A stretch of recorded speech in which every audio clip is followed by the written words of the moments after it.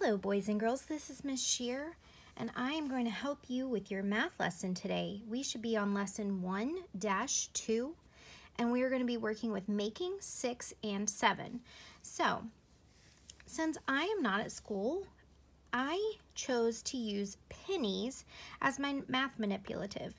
If you are at home, you can use pennies, buttons, goldfish, whatever you can find to count out or help you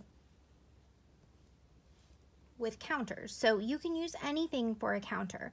We're going to do a couple of practices before we go ahead and go into our lesson. So let's do a few together first. So we want to make the number 6 or 7.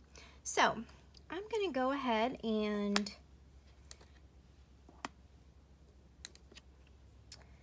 put a few pennies outside of my little, we're going to call it a cave. And then I'm going to put some inside my cave. And then we're going to count and we're going to fill in down here in number 1 how many we have inside and how many we have outside. All right? So how many pennies do you see inside our little cave? 1, 2. Very good. I'm going to go ahead and I'm going to write my name first. So I have 2 inside. How many do you see outside? 1, 2, 3, 4. All right, let's go ahead and do another practice.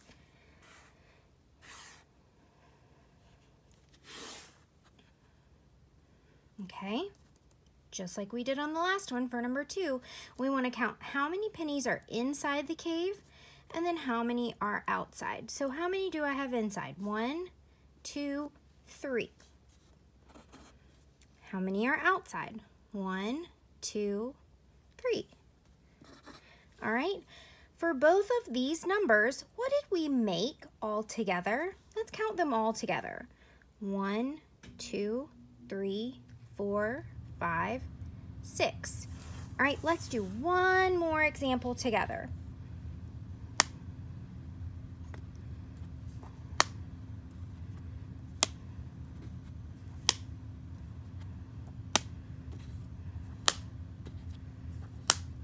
All right, how many pennies do I have inside the cave?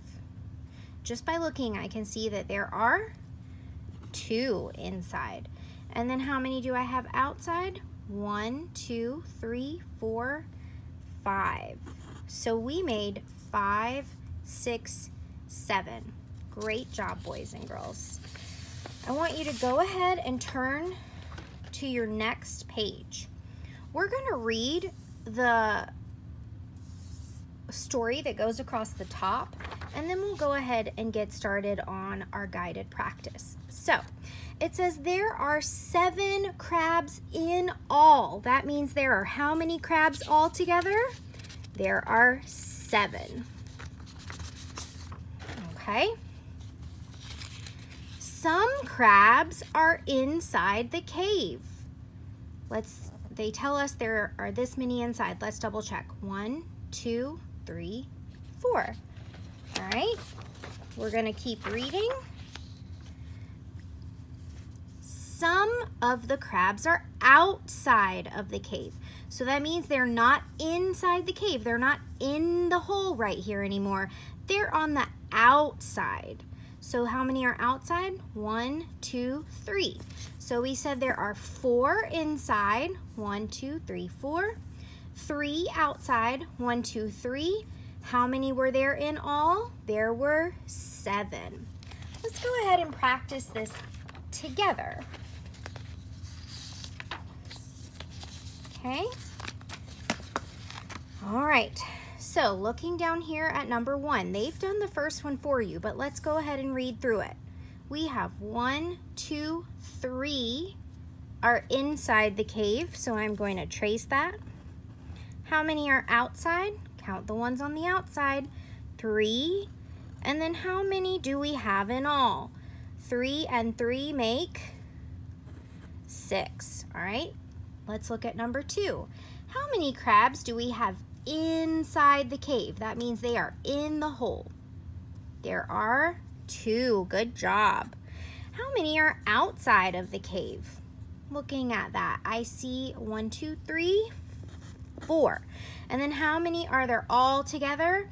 If I'm not sure what 2 and 4 make, I can count them all together. 1, 2, 3, 4, 5, 6. All right, let's try one more. How many crabs are inside this cave? Good job.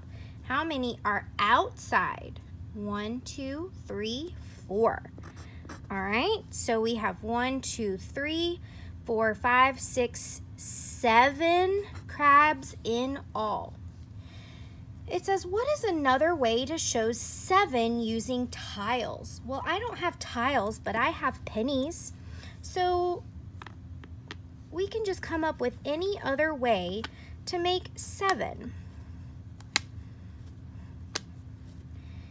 Here I show 2 and 5 make 7. So you can have 2 and 5, and that makes 7 in all. All right, good job. Now on this next page, I want you to do these on your own. You're gonna do 4, 5, 6, and 7 on your own. You're gonna see it says write the number inside and outside and then write the number in all. So you're doing the exact same thing. You're counting how many are in, how many are out, and then how many there are all together. Okay? And last but not least, here is some problem solving. I'm only gonna do number 8 with you. If you really wanna challenge yourself, you may do 9 and 10 on your own. This is kind of like we understood everything on the last pages, and we're gonna really challenge our brain here on the back. So let's read number 8. It says, solve the problem below. Ben put some toy trucks inside the box. He put 4 toy trucks outside the box.